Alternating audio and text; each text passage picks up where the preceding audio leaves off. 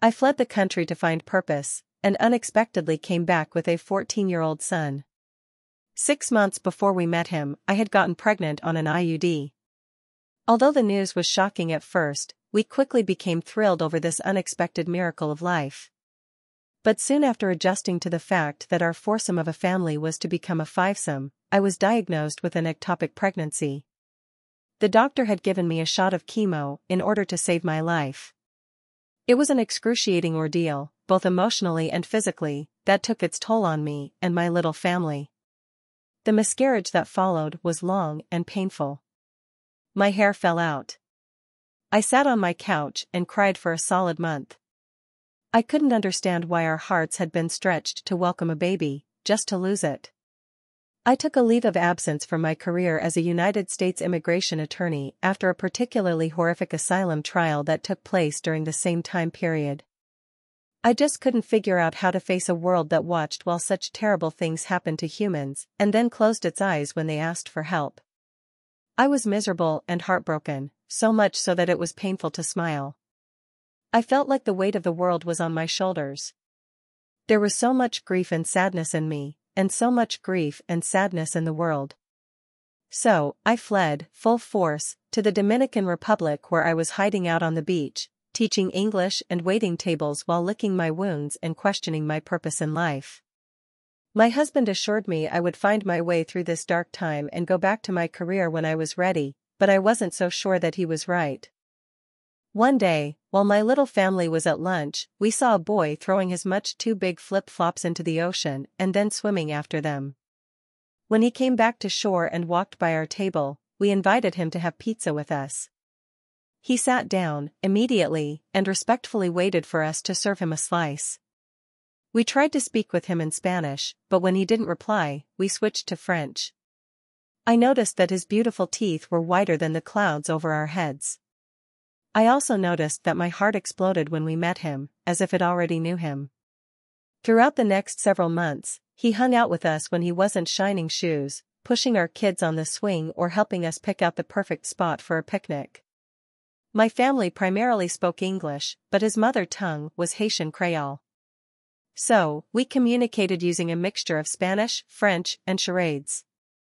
Since he had never been to school, we worked on teaching him math, and he met with our kids' French tutor a couple times a week to improve his French.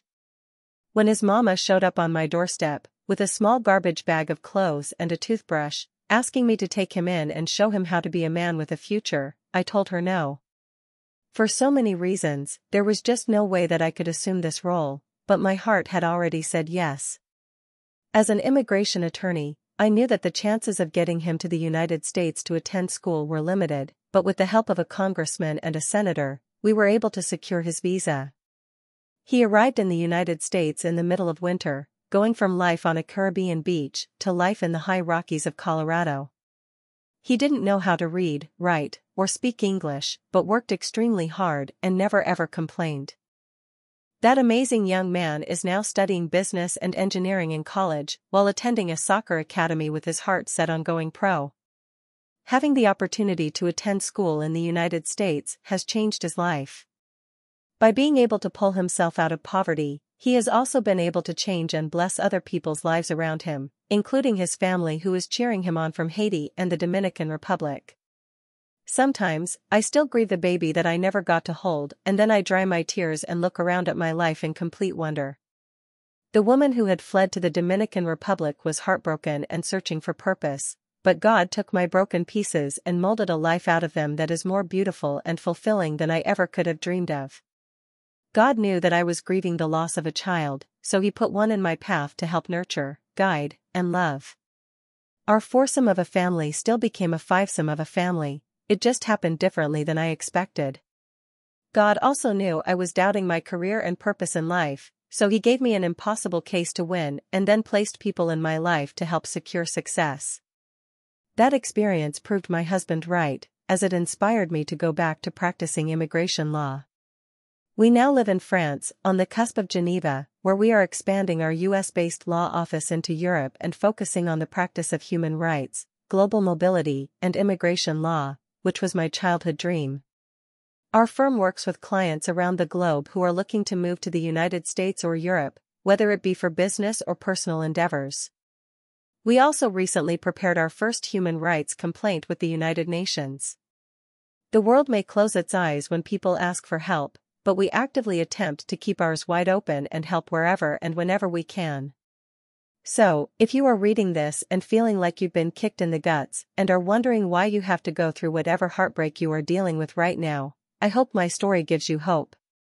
You may feel like your world has been shattered apart, but maybe it's actually being pieced together. I pray that you find the strength deep within yourself to pull through this terrible time with the knowledge that God is taking your broken pieces and crafting something bigger, brighter, and more beautiful than you can even imagine. That's the end of this story. I hope you enjoyed it. Thank you for listening and watching. Please let me know what you think about this in the comments. I would love to read about what you have to say. I hope you enjoyed this as much as I have. Please remember to like and subscribe to this channel. Have a nice day.